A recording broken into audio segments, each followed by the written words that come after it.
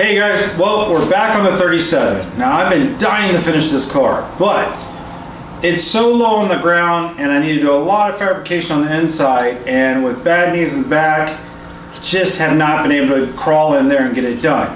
So what I'm going to do today is make my own version of a car lift, okay? I can't afford a lift, don't have space for a lift, so, and jack stands just won't get it high enough, and it's definitely not going to be safe on it. So I have a bunch of 2x6s. They're left over from when I built the deck on the back of my house.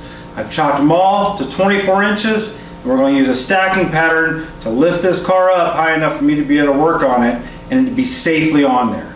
So it's going to take some time. We're jacking up back and forth because this thing's on the ground. Even on the dollies, it's still dragging on the ground. So it's going to take some time, but we're going to slowly work it up so it's safe.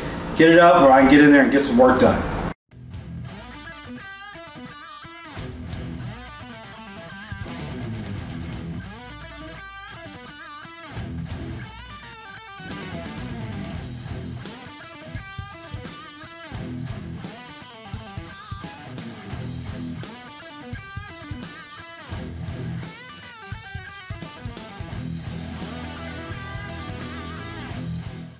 Alright guys, so what I've done is take a large ratchet tie down. Now I've strapped the suspension to the frame at the lowest compressed point. This way when I lift from the frame, the suspension will go with it. If I didn't do this, the suspension would droop with its normal travel, and I wouldn't be able to get it as high as I can with the frame. So by tying it down, I can lift, the whole car comes up, and I can get the wood stacked under the tires.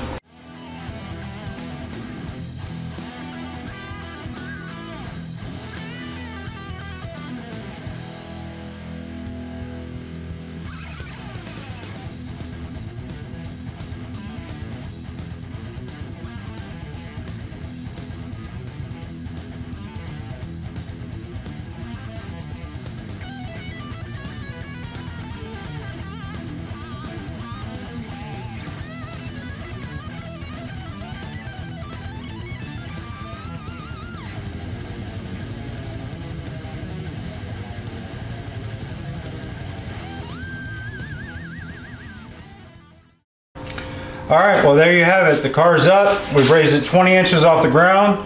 I've even put a fifth stack under the center cross member just in case something crazy happens. Now at this point, if you want, you can go in and use like deck screws and screw the boards together. That way there's no way they can kick out. It's all screwed together. Well guys, I'm standing straight-legged in here. I can reach everything I need to reach. Car is stable, so I'm happy with it. It goes to show you that you don't have to have $1,000 lift, $2,000 lift. I used some 2x6s that were free to me, laying in the backyard, cut them up, made it work. So, alright guys, well hopefully this is going to open the window, get me back in here working on this and get this car done. So, stay tuned for more.